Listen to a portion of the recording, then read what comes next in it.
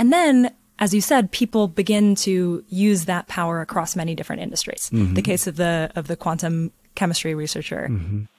When I've heard you tell that story, it's that he was running molecular simulations in a way where it was much faster to run in parallel on NVIDIA GPUs even then than it was to run them on the supercomputer with the CPU that he had been using before. Yeah, that's true. So, oh my God, it's revolutionizing all of these other industries as well.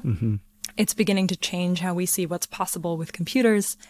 And my understanding is that in the early 2000s, you see this and you realize that actually doing that is a little bit difficult because what that researcher had to do is he had to sort of trick the GPUs into thinking that his problem was a graphics problem. That's exactly right. No, that's very good. Well, So you did some research. So you create a way to make that a lot easier. That's right.